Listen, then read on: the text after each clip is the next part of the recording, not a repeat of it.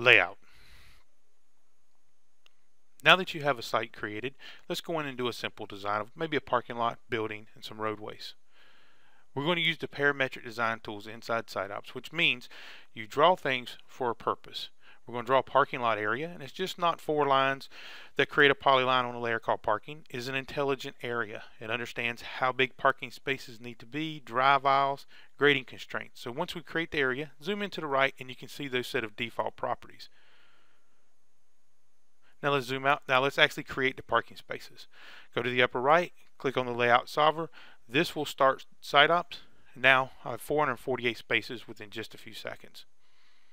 But what if that's not what I want? You can come in and start detailing the model and configuring things the way you would want to. If you don't like a shape, move it. This is a very dynamic design tool. It's not static. If you don't like something, change it. Let's bring in a building. Maybe let's do a 150 by 300.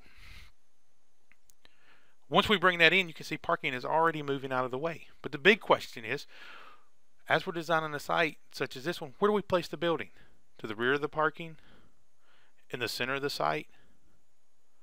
Or maybe towards the main roadway? The client may want to look at all three. With SITEOPS, I can run that scenario for each one very quickly. Now let's go in. Let's change the way the parking looks. And you do have control of this model. Use our snaps, go in and make things exactly the way we want them. I want to change the parking to a different direction. You are now starting to see how the SITEOPS Layout tool gives you the ability to deliver options to your clients. Come in and modify parking, either individual areas or as whole big sections. Like I want to add a bay, do I want to do handicap spaces, do I want sidewalks, all kind of things we can do to the tool.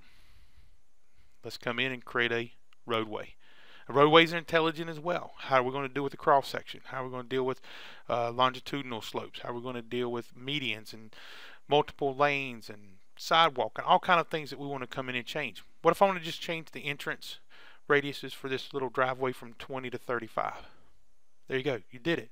Within just a few minutes, we were able to create a site plan. Now let's fast forward 15 or 20 minutes where we now have a movie theater and a bank and some strip centers and things like turnarounds and little parking for the park area, detention pond. But in this big open area, the client wants to see a super center. So let's go in and grab one. I'm going to use a thing we have in SITEOPS called spatial template. This allows the user to put those intelligent things together, such as the parking and sidewalks, building pads, and define the way they happen. So I can use this again, sort of a rapid prototype style design. I also have in this a SketchUp model. You can go out to things like SketchUp, bring in trees, cars, people. In this case, a supercenter building that I will want to move into place. There we go. Now we got template in place. Go over to layout. Let's start the solver. I want to see the parking spaces. Now I want to come in, since this is the way I normally like to see this type of site, let's just go add a couple driveways. There we go.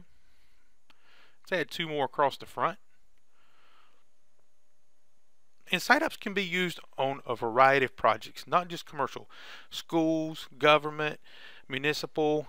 If you name it, if it has a site plan and needs something moved and created on it, SITEOPS can do that for you. So now we've quickly created a site plan. Lower left hand corner even counts my parking spaces and my pervious surface.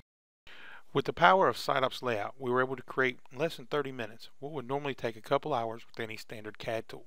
SITEOPS gives you the ability to quickly look at options and deliver better results to your clients in a fraction of the time.